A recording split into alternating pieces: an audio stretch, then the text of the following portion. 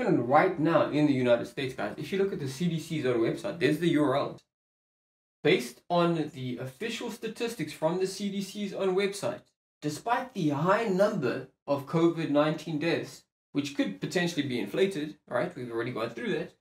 But in spite of that high number, more people have officially been designated to have died from pneumonia. This is according to the death certificates, which they claim is their most accurate statistics they have available.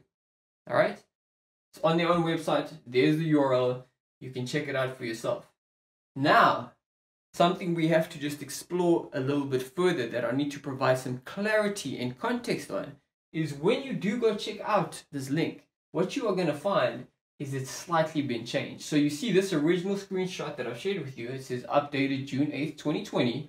Then it says COVID-19 deaths, 92,922. Then over here it says pneumonia deaths, 104,699. Well, if you go to a more recent screenshot that I took, you see it says there, updated July 14th, 2020.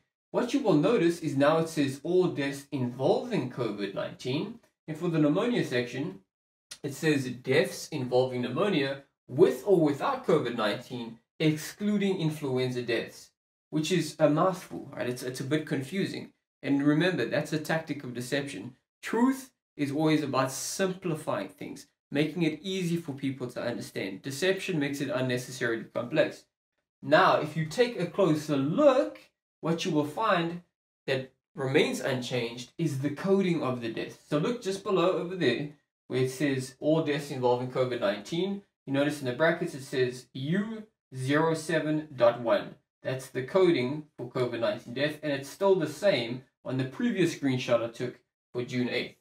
The same thing will also be found under the pneumonia section where it's J12.0 through to J18.9. It's the same on both forms. Now, to help you understand just how dodgy they can be though, because they've clearly changed it, I'm going to quickly just school you and clue you up on something known as the Internet Archive and how it works.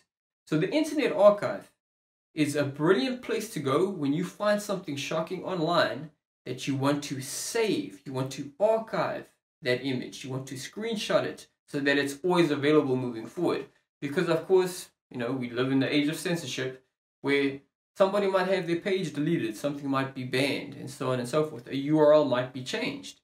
And that's precisely what the CDC, so dodgy, have done in this particular instance. They've decided to change the phrasing. Somebody probably became aware of it and then told them, look, no, we can't do that. You've got to change it. People will go crazy if they find out that more people have officially been designated to have died from pneumonia than COVID-19. So if you go to the Internet Archive right now, I and many other silent heroes out there, I see you and I appreciate you, have saved that previous URL. So you can go in and you can fact check what I'm saying, is what I'm trying to simply put into context here. You can go look into it for yourself and see how they've changed it. And this will help you become wise to their ways and help you become aware of how dodgy they can actually be.